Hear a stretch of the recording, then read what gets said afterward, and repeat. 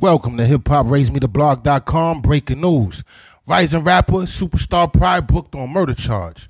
Now, popular rapper Superstar Pride has been arrested and charged with first-degree murder after police says he's the triggerman in the shooting death. Now, the Panola County Sheriff's Office in Mississippi says the deputies were called to residence Wednesday afternoon where they found 40-year-old man dead from gunshot wounds. Now, cops say the ensuing investigation led them to believe Superstar Pride was the suspect.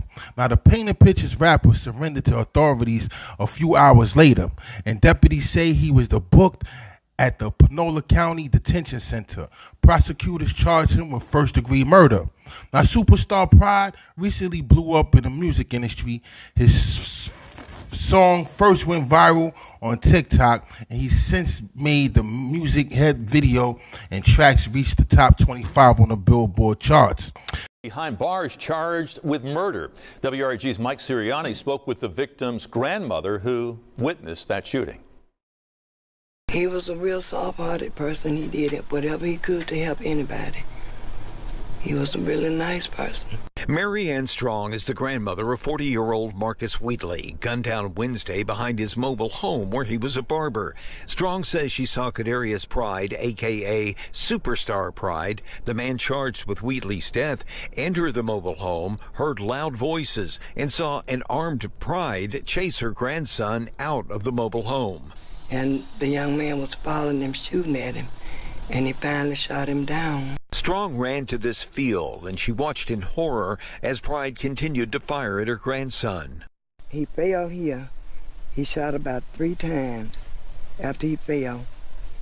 And he walked over to me, and he pointed the gun at me and asked me if I was going to tell it. She says she had no idea what Pride meant, but she says he wasn't finished. And he came back out here and fired a last shot in his head. She says Pride left in his red pickup truck, later found abandoned in Pope, Mississippi. He later turned himself in to the Panola County Sheriff's Office. Pride's father could offer no reason for what his son allegedly did. You know, it's still just something that's got to be looked into and to see what all transpired. You know, as of now, it's just so early. But Mary Ann Strong believes the shooting resulted from Wheatley's refusal to take part in one of Pride's music videos in California. He wanted Marcus to follow him, and Marcus couldn't do it. He couldn't help him make more money. In Panola County, Mike Sirianni, WREG News Channel 3. Hard thing for a grandmother to witness. In the meantime, Kadarius Pride is being held without bond. Now, the 20-year-old rapper, originally from the forests of Panola County, Mississippi, had recently relocated to Los Angeles.